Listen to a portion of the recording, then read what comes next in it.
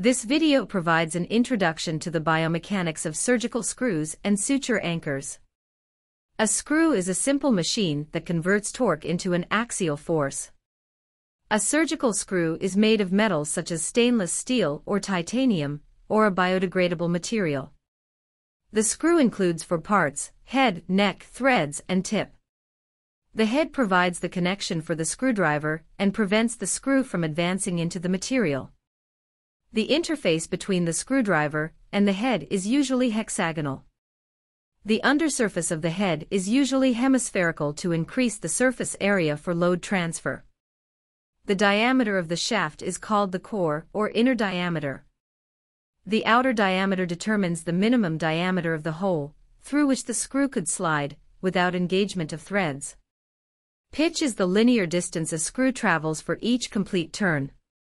There are different ways to classify surgical screws. A cortical screw is designed to engage in cortices, while a cancellous screw gains purchase in the cancellous bone. A screw could be threaded along its total length or partially. A self-tapping screw has a cutting flute at the tip, which cuts a channel into the bone for threads. A standard screw has a solid central core, while a cannulated screw has a canal drilled through the core, which could be used to guide the screw over a guide wire. In a locking screw, the head is also threaded. This type is used to fix a locking plate, which has reciprocal grooves around the plate holes. Lag screw is a technique that provides interfragmentary compression across a fracture line. The principle of lag screw states that the threads must only engage in the far part to compress the fragments. A lag screw is inserted perpendicular to the fracture line. To insert a fully threaded screw as lag screw, the near fragment is drilled with diameter higher than the outer diameter, so that the threads gain no engagement with the bone in this portion. For the far fragment, the hole is drilled with the same diameter as the inner diameter, and after tapping, the threads gain purchase inside this portion. After insertion of a lag screw, three pairs of forces are acting inside the system. The compression between the screw head and the near fragment. The interfragmentary compression between the near and far fragments. And the shearing force between the threads and the far fragment. For example, the near fragment is subjected to a load, downward, due to the pressure from the screw head, and an upward load, due to contact with the far fragment. For a partially threaded screw, the lagging technique could be applied directly. For this type of screw, a hole with the same diameter as the inner diameter of the screw is drilled in both fragments. Since the screw inside the near fragment does not have threads, the screw does not engage with the bone in this part. For a partially threaded screw as a lag screw, the threads are only located in the far fragment.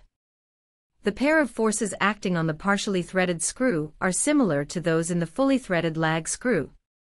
Pull-out strength of a bone screw construct is defined as the maximum tensile force the structure could tolerate before failure.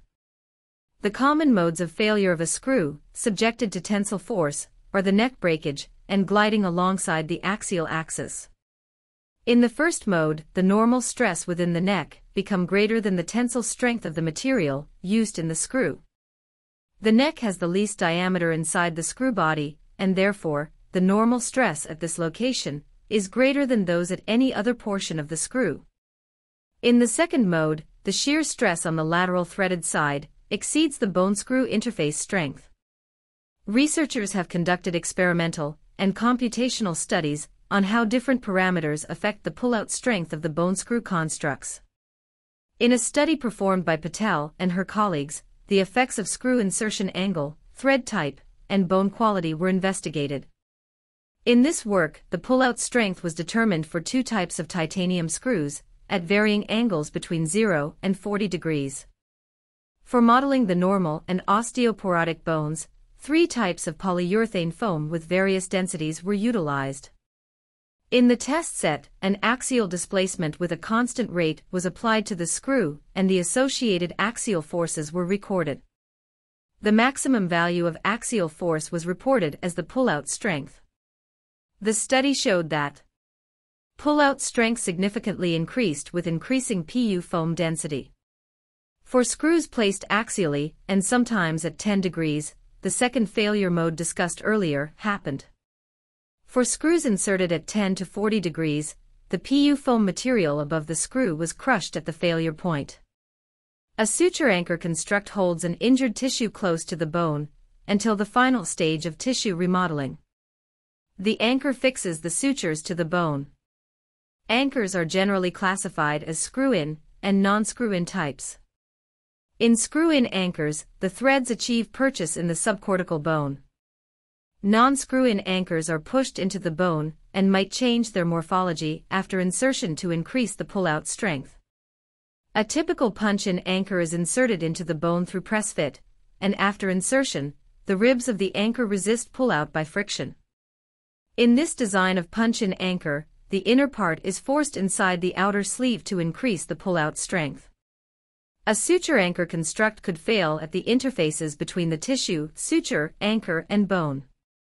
All components of a construct must work together to achieve a sufficient level of pull-out strength. In a computational study, Che and his colleagues recently simulated the pull-out strength of suture anchors. They firstly converted the computed tomography scans of 5 cadaveric humeri into three-dimensional models for the cortical and cancellous bone and cartilage.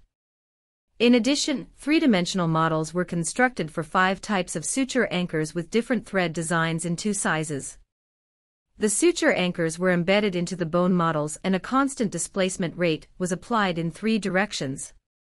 The pull-out strength was calculated as the maximum tensile force. The results showed that the helicoil design has higher pull-out strength compared with other thread designs.